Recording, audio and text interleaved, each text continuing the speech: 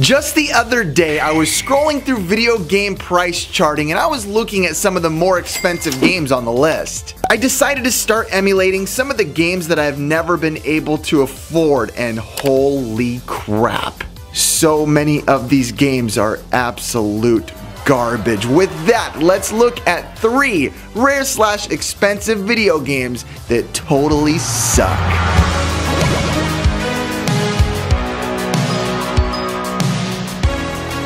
Can I ask you all one simple favor? Please guide your mouse to the like button and hit it for me. I would really appreciate it. So have you ever looked at a video game price and thought to yourself, holy moly? Well, this video game literally brings the holy into that phrase. Red Sea Crossing for the Atari 2600 goes for around $13,900 loose. A video game once believed to be a hoax. This game in the past decade has become a literal holy grail to game collectors and Atari fans.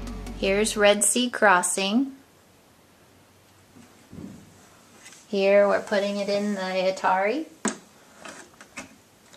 and turning it on.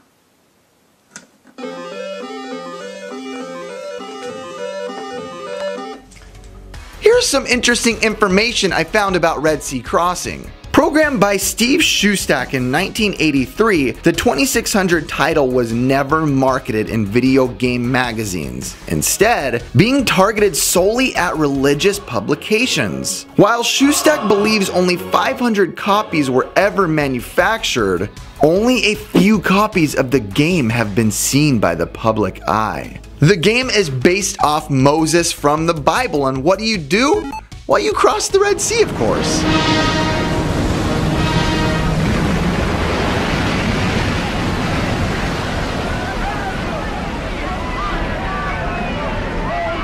You walk forward, you jump, and you do so again and again and again. You also carry around a staff that, oddly enough, you never use even once, and that is really it for the game.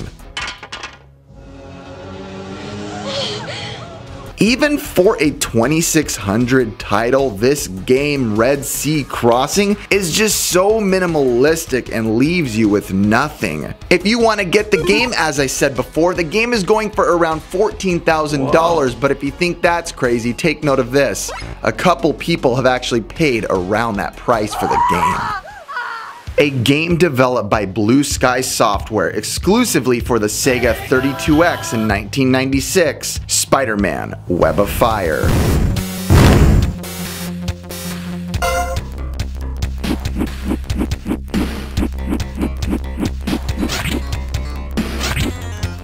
This is one of those side-scrolling action platformers that could have been awesome but was done in a way that just felt very short. Sega has some rocking tracks and killer tunes, but there are also some that literally just hurt my ears as well. Sadly, this game is the latter half. The music is so bland and it tries really hard to rock, but I feel like I am in a Guitar Center just hearing someone try to play some basic chords they just learned from a failed 80s songbook.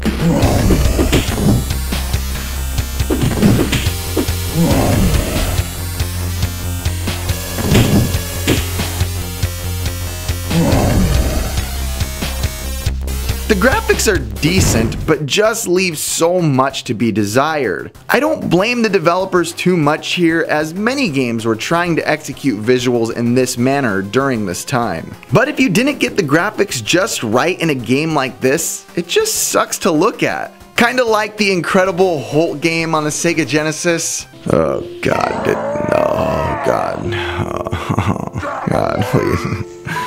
Oh, that's even worse. That's even worse. Overall, there are and were so many great beat-em-ups around this time in 1996, like Streets of Rage, Final Fight, Sonic Blast Man, Golden Axe, and a bunch more. So why pay $230 for a half-decent attempt at a game of this genre?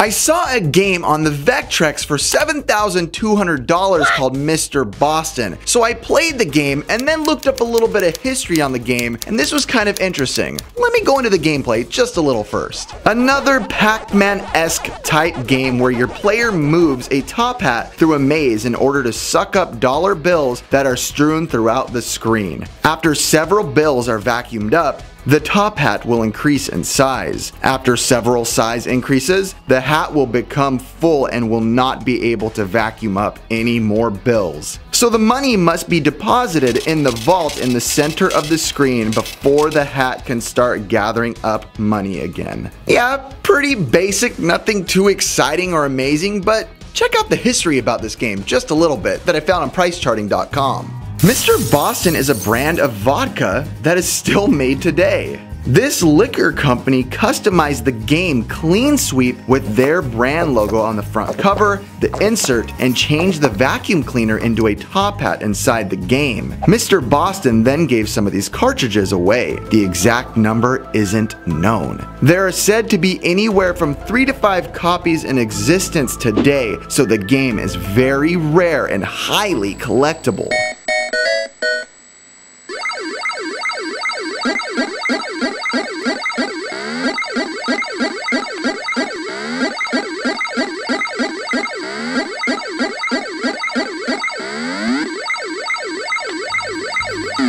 And with that giant price tag, the game is fun for like 5 minutes. This is the type of game I would like to see in arcade, somewhere where I stick in a quarter and be done in about 5 minutes, and that's about it. Mr. Boston for $7,200 is definitely not worth the price at all.